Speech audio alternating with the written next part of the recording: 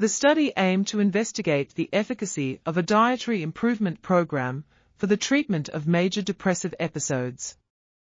A randomized controlled trial was conducted, with participants receiving either an adjunctive dietary intervention or a social support protocol. The primary endpoint was depression symptomatology, assessed using the Montgomery-Åsberg Depression Rating Scale at 12 weeks. Results showed that the dietary support group demonstrated significantly greater improvement on the MADIs than the social support control group, with a number needed to treat of 4.1 based on remission scores.